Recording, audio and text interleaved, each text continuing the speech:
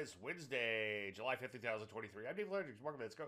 Well, I hate to read too much into a holiday shortened session. As you can see, narrow range trading in the P's, but there was some good things that did happen. P's ended up at 1 year plus high, so I'm not going to argue with that. Ditto for the NASDAQ, up a smidgen here, but right at these 1 year plus highs too. Rusty bringing up the rear, well, a little bit. It did bounce a bit off its best levels, but as you can see, up a little bit on Monday. Still wide, loose, and sideways, but it has worked its way toward the top of its trading range. Some areas like banks actually did okay on Monday, breaking out to new multi-month highs. Better than poking there. I wouldn't rush out and buy them, but it's good to see the banks doing well, at least lately.